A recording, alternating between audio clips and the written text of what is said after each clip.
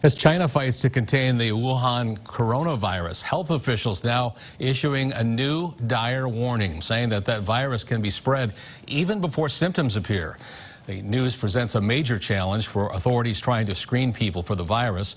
China has confirmed more than 2,700 cases and at least 80 deaths. A Hong Kong professor warns drastic measures are needed to stop that spread. It is quite clear that there is already self-sustaining human-to-human spread in quite a number of major Chinese cities.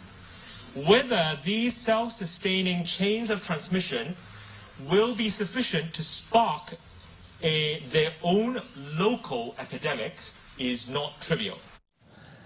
So far, the U.S. has listed 5 confirmed cases, with the Center for Disease Control and Prevention warning more are likely to appear as they brace for the virus to spread from human-to-human transmission.